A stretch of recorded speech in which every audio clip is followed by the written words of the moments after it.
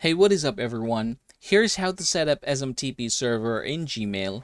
Now this is a very quick tutorial, go ahead and follow along. So first things first, go ahead and click your account in here and then click manage your account. So there are two things that we're going to set up in the security tab. First things first, we're going to go ahead and activate our two-step verification. So go ahead and click this one here and just basically follow the prompt in here.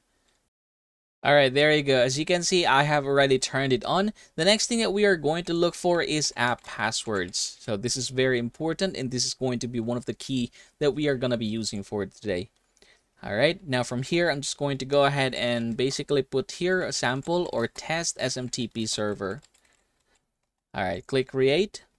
Please remember this one. This is actually very important. Now I'm just going to copy this one and I'm going to leave it at that. From here, I'm going to go ahead and look for SMTP test tool. Now go ahead and click this one here.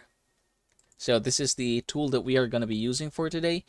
Now here are the data that we are going to be using. First things first, go ahead and type here smtp.gmail.com, and then for the port I'm going to be using 465. So here are sample ports that you can use, and then here for the security we're going to be using SSL.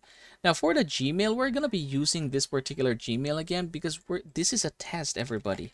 So I'm just going to go ahead and copy this one and put it here. Again, this is a test. For the password, this is the one that we are going to be using. Copy this, paste it here, and yeah, basically you're done. Go ahead and click test it.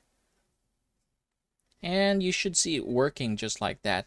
Now we're going to go ahead and open our Gmail. Alright, there you go. As you can see, we now have it here. SMTP test from smtp.gmail.com. So yep, that's basically how it works, everybody. You have now successfully created your own SMTP server. Anyway, should you wish to see more of these videos, don't forget to hit that like and subscribe button down below. Have a good day, everyone.